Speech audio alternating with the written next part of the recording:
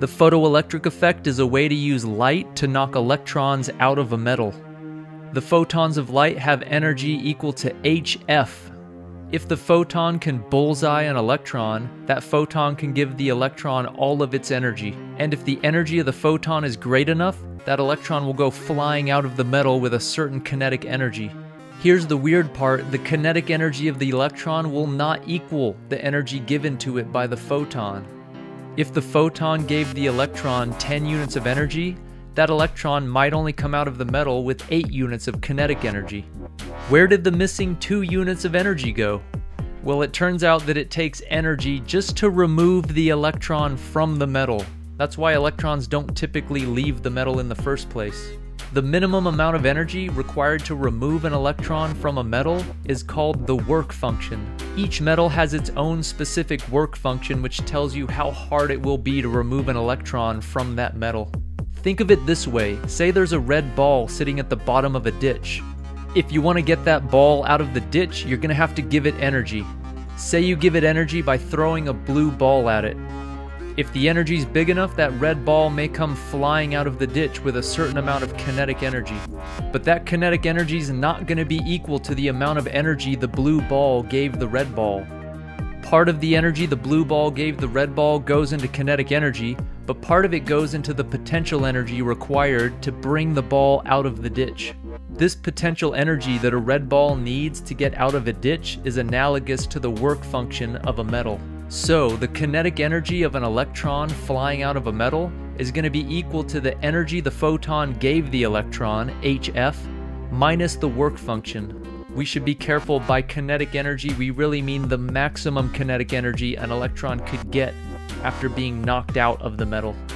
Every term in this equation is an energy and has units of energy.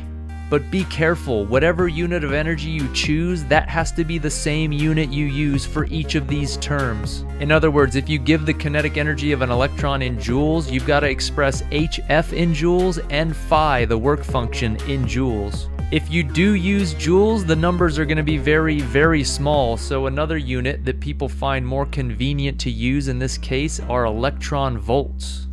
Don't forget that 1 electron volt equals 1.6 times 10 to the negative 19th joules. For example, say the work function of this metal was 2 electron volts. If the photons hitting the metal carry an energy of 6 electron volts, that means the electrons will come out with a maximum kinetic energy of 4 electron volts. But what if you shine photons that carry energies of 2 electron volts at the metal? You'd get that the kinetic energy equals 0. This means that the electron was taken out of the metal, but it's not going anywhere because no energy was left for it to have any kinetic energy.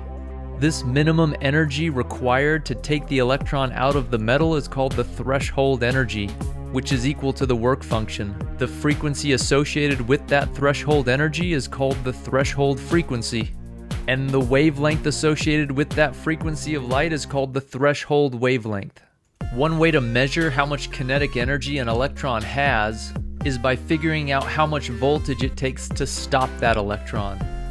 Say there were 2 metal plates and you hook them up to a battery of voltage V.